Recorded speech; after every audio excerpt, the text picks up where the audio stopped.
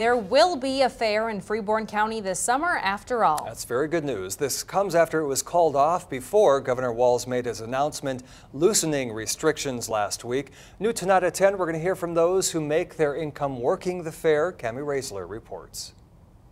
This year we will be at Scott County Fair, Blue Earth County Fair, LeSueur County Fair. It's something we weren't hearing last year. Many fairs are back on schedule. Most people have been very, very happy. A lot of people are wondering why we canceled, then not canceled. Possible pandemic restrictions coupled with small margins were to blame in Freeborn County, but now the big acts are all rescheduled. The biggest winner is the community because, you've known it, everybody.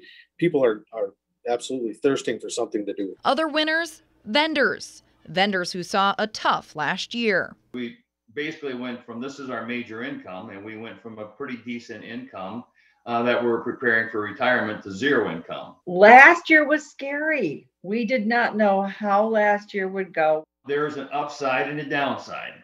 The upside is I haven't had a summer off for over 20 years, and I had one finally. For many concessions crews, this is their income. For instance, at the Minnesota State Fair, it varies all the way from 20, 30, 40,000 up to, you've heard of Martha's. They make millions of dollars in cookies. Okay. So the range is huge. It's a lifestyle. We have corn dogs, cheese curds. A lifestyle vendors say they are happy to have back. Beautiful. It's fun to see the Ferris wheel. The kids, oh my gosh, the kids walking around with their mini donuts and their corn dogs and coming up again for more mini donuts. It's really a gift.